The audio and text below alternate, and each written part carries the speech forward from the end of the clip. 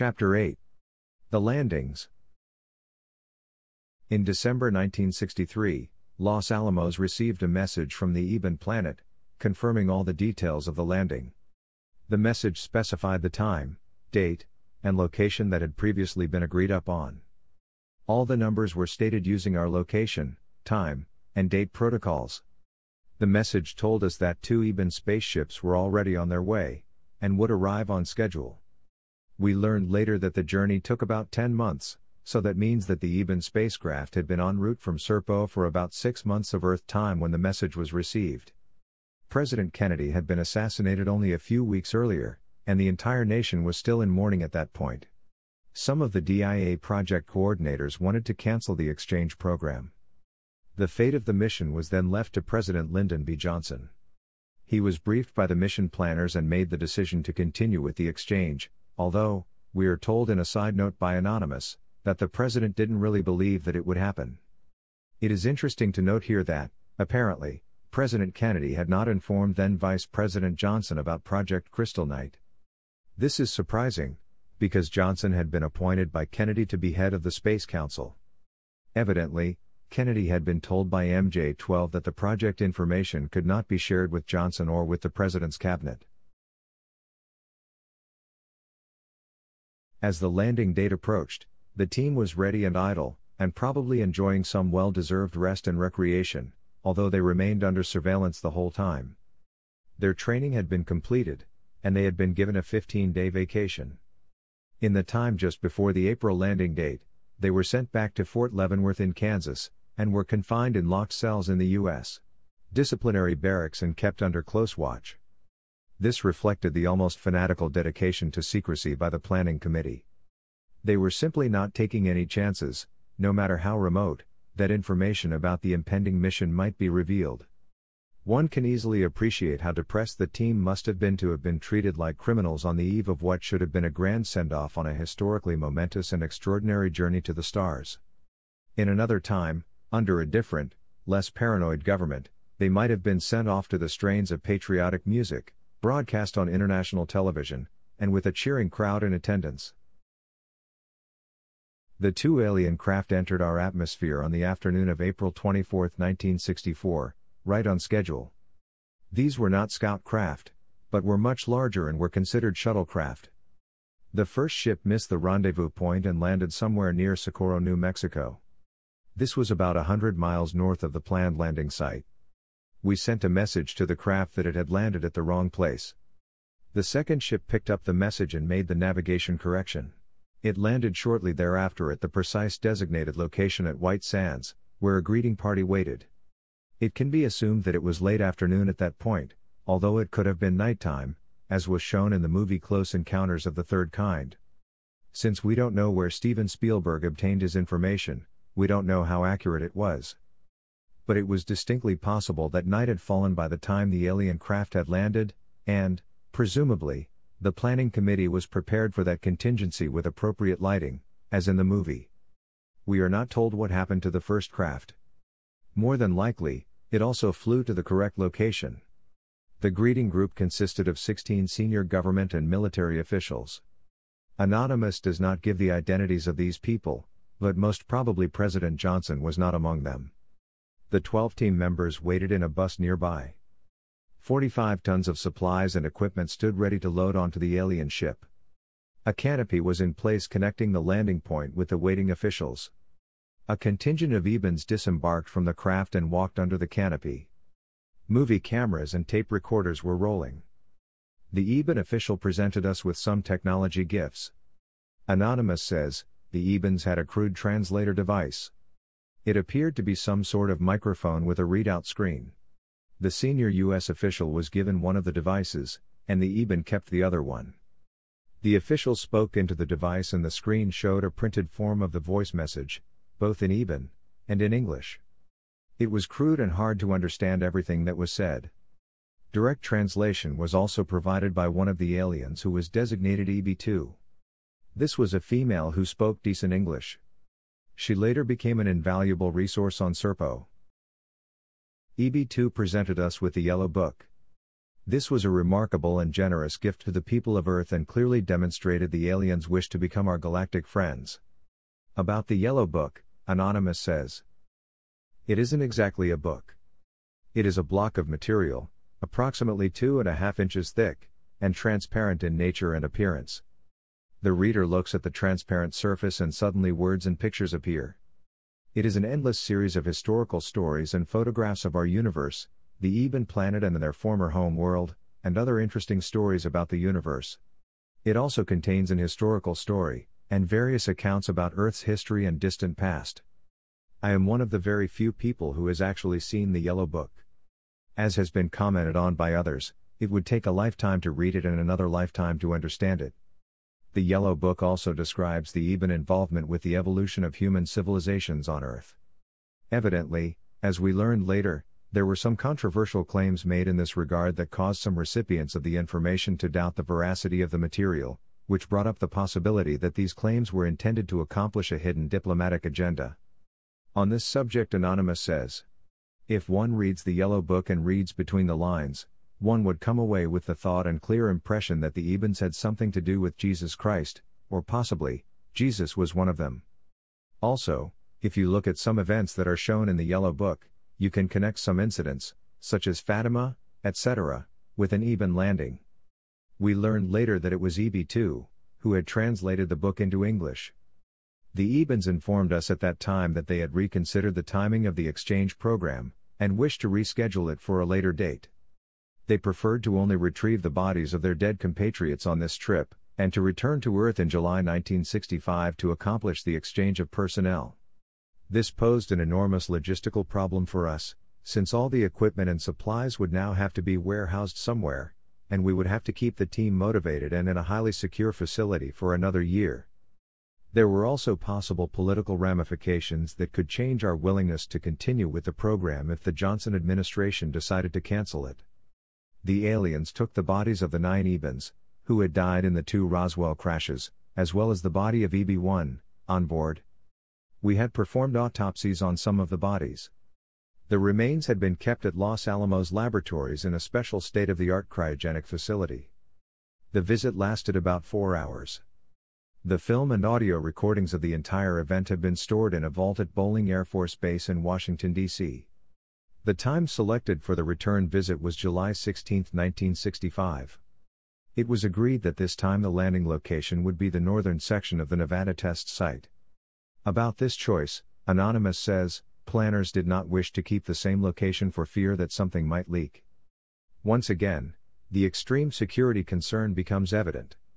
The team members were returned to their lockup at Fort Leavenworth for 1 month, and then were sent back to Camp Peary to hone their original training and to learn some new skills.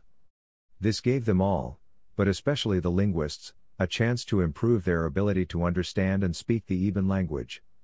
The linguists were now able to achieve a passable fluency with the high-pitched sing-song speech, but the other team members struggled with the bizarre language. As before at Camp Peary, the 12 team members remained isolated in their own little community within the larger CIA training facility and did not communicate with anyone other than their trainers. This period coincided with the first year of the Vietnam War, in which the CIA Special Operations Group played an important role, so the camp must have been a very busy place while the team was there. In April 1965, they were sent back to jail again at Fort Leavenworth to wait out the final 3 months. By this time, they must have begun to feel like real prisoners, and probably wondered what strange political concerns could have justified such harsh treatment. It is likely that the team morale must have then reached an all-time low, although the mounting excitement and anticipation of the rapidly approaching departure date probably helped to offset their depression. The 2 Eben shuttles returned right on schedule on July 16, 1965. This time they landed at the northern section of the Nevada test site, as planned. The diplomatic niceties having been attended to in their previous visit, this was strictly a working meeting. The 12 team members waited in a bus, as before, and the military vans were poised to unload their massive cargo, consisting of 90,500 pounds of supplies, equipment, and vehicles. I think we can safely assume that there had been extensive communications between Los Alamos and Serpo in the intervening year to refine the arrangements, but Anonymous makes no reference to this. The team boarded the Eben shuttlecraft, and the cargo was loaded by military personnel onto one of the craft. 3 M151 Vietnam-era jeeps, like this one, were taken on board. The team boards the alien ship, similar to the one from Close Encounters of the Third Kind. The massive size of this ship can be appreciated when we learn that the entire cargo fit into a single level of the three-level craft. The lone EBAN ambassador disembarked from the shuttle and was taken away in a military vehicle. He was then sent to the alien facility at Los Alamos Laboratories. Understandably, the team had no intention of allowing the rigid protocols of the planners to infect their ranks by referring to each other robotically by three-digit numbers. They quickly adopted suitable nicknames for each member, but never used their real names. They did, however, use the number names for more formal and written communications. The team commander, an Air Force colonel, became skipper, the two doctors were Doc 1 and Doc 2, and the pilots were referred to as Sky King and Flash Gordon. Anonymous doesn't supply the other nicknames. A comment sent to the Serpo website in March 2006 points out an interesting reference that adds authenticity to the entire Serpo story. He reminds us that in the golden days of radio, Sky King was a very popular kids series, along with the Lone Ranger, the Green Hornet, and many others. Sky King ran on radio from 1946 to 1954, and then a TV version was produced and shown from 1951 to 1959. The TV show reruns were telecast on Saturday afternoons up until 1966. So the show was still on television when the team departed in July 1965. The comment contributor says, "Most people today have either never heard of Sky King or have long forgotten about him." However, it wouldn't be surprising that a young pilot in 1965 would have adopted the nickname of Sky King. A pilot who was about 35 when the mission departed would have been an impressionable teenager in the 1950s, and probably watched the TV show. If he was 40, he probably lay on the living room carpet like millions of other kids of that era, glued to the radio when Sky King came over the airwaves. Could that young boy ever, in his wildest dreams, have imagined that he would one day be among the first Earthlings to depart the Earth to travel to a distant star system? Poster for the TV version of Sky King from the 1950s. The team commander kept a diary from the first moment of the mission. Anonymous supplied the following account of that first day from that diary. Here, for posterity, is the skipper's exact entry for those first scary moments of that historic mission. Anonymous doesn't explain the acronyms, but we can be quite certain that the M refers to mission in each case. MTC might be Mission Training Coordinator, and MVC is probably the Mission Voyage Coordinator, who we find out later does not speak English very well and travels with the team. Consequently, he must be an EBAN. Day 1. We are ready. Hard to think we finally made it. Team is motivated and calm. Final briefing by MTC and MTB. Cargo packed in EB craft. Might have some problems with guns. We'll be talking to the MVC. 899 and 203 will have overall charge of weapons. No sync system or we don't know about them. Everything moving smoothly. 700 and 754 will give each member final check before boarding. Okay, we loaded everything and it fits. But we have to transfer all of it to the bigger ship once we get to rendezvous point. Really excited about this. No reservations by anyone. MTC asked all members to make final decision. The team all said go. We go. Interior of EB craft is big. There are 3 levels. This is different than the one we trained on. I think that was a scout craft, this one is a shuttle craft. We stored the cargo in lower level. We will sit in the center level and the crew will sit in the upper level. Strange looking walls. They seem to be dimensional. There are 3 stations, 4 of us will sit in each station. No seats, just benches. We wouldn't fit in those small crew seats. The MVC says we don't need anything special, no O2 or helmets. Don't know what to do with them. Okay, final checks. MTC gave us final words. We pray, he said. We board the EB craft. 475, really nervous. 700, we'll watch him. The hatch is closed. No windows. We can't see out. Everyone is seated in their respective seats on the bench. No retention harnesses. Okay, well, bar across us. The craft is starting engine, or what they call energy thrusters. Seems like we are moving but nothing is happening inside. Still able to write this. Really dizzy now. 102 sitting next to me and he has fainted. Something feels really funny. Have to rewrite this because I can't think straight. When the commander says, "We loaded everything and it fits," it may be that the actual loading was done by an Air Force ground crew, since it doesn't seem appropriate that this highly trained team would be expected to perform such arduous labor, that is, loading 90,500 pounds of equipment and supplies, although judging from the way they had been treated thus far, it wouldn't necessarily be out of the question. In fact, that may very well be what happened, since a ground crew would have to have had very high security clearances.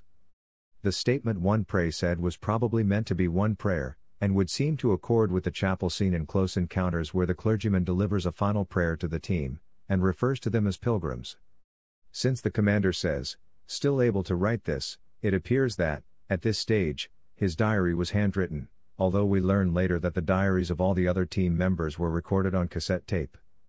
Eventually, the commander also reverted to voice recording.